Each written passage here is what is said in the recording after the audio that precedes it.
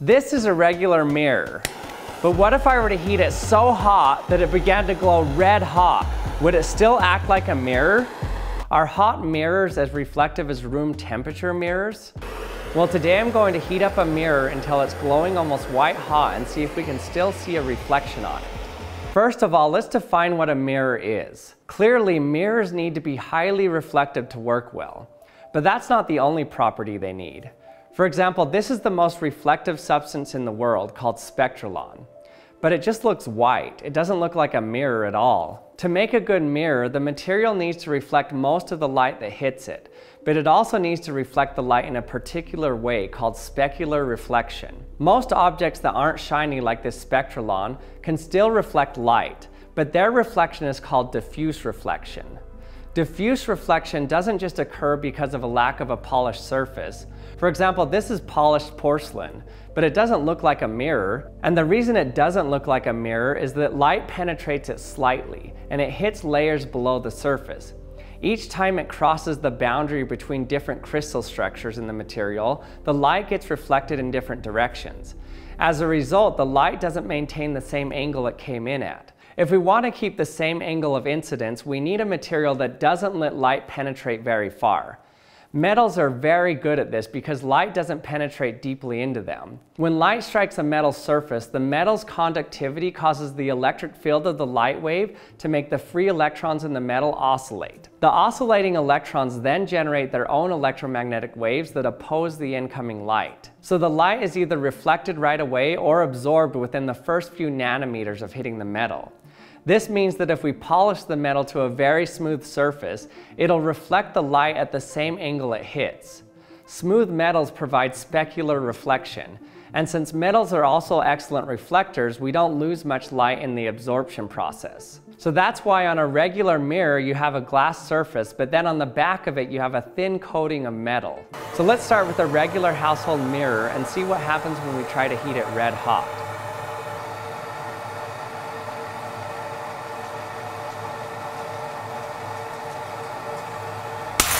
Whoa! If you heat the glass unevenly, the glass just breaks. So let's get a smaller shard of the mirror and see what happens when we heat it up.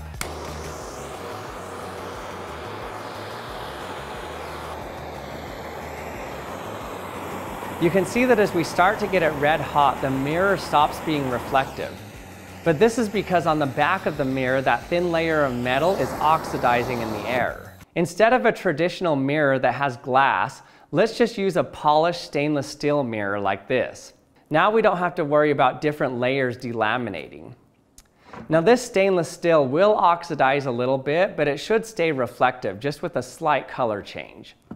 In order to see the reflection better, I want the object to be bright.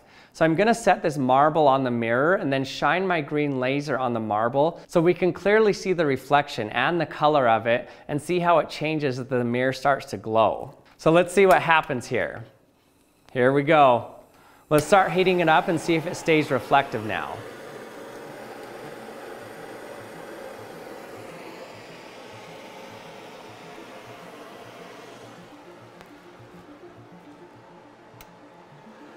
Whoa, I can still see the reflection. Look at that. You can still see it. The mirror's glowing almost white hot and it almost drowns out the reflection of the marble, but you can see that the reflection is still visible. It's a little distorted because the mirror isn't being heated evenly, so it's bending a little bit, but this is awesome. I see a green glowing ball, but also the mirror's glowing red hot. What's cool is that right where it's the hottest, the green light from the ball mixes with the red light from the mirror and the ball looks yellow. So the light colors are adding together with additive color mixing. I've never seen a reflective surface that's reflecting the image while also glowing red hot. What's cool about this is that the way the light adds together, it looks like the ball itself that's reflecting off the mirror is glowing red hot, even though it's not. I knew this should be possible, but I wasn't quite sure what it would look like. But there you have it. A mirror can be red hot and still act like a mirror. This is so cool.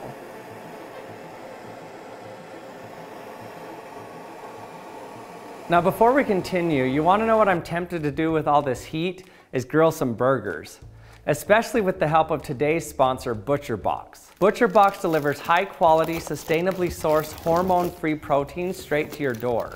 You can get premium quality grass-fed beef, free-range chicken, crate-free pork, and wild-caught seafood. One of my favorite things about ButcherBox is the convenience. No more running to the store at the last second to get the cuts of meat you need. Everything is delivered right to your door on your schedule. And you can customize your box to get the specific meats you want and the specific cuts. And if you ever need to pause, skip, or modify your deliveries, they make it super easy.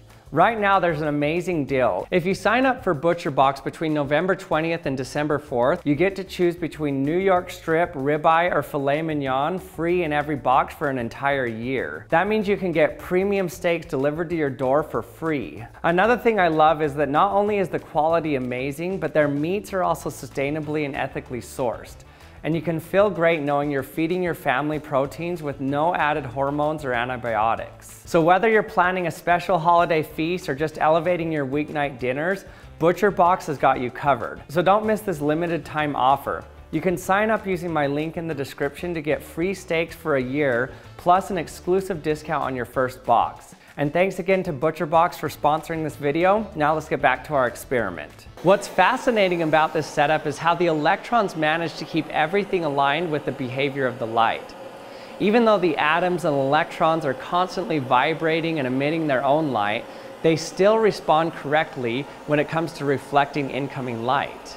But is there no interference at all? Is the reflecting abilities the same as when it was at room temperature? Well, researchers have found that as you increase the temperature of metals, they decrease in reflectivity. So this is a graph of real data from a research paper. Look how much the reflectivity drops for aluminum as the temperature increases. It starts at about 85% reflectivity, and then at around 900 K, it's only at 60%. That's crazy how much it drops. The reason this happens is because remember that metals make good reflectors because the electrons in the metal respond to the electromagnetic wave of light hitting them. In order to do this, they need electrons that can easily move through the metal. But the hotter the metal is, the more collisions the electrons have with other atoms in the metal, and they can't reflect the wave properly. This means that the hotter the metal is, the more light it absorbs versus reflects.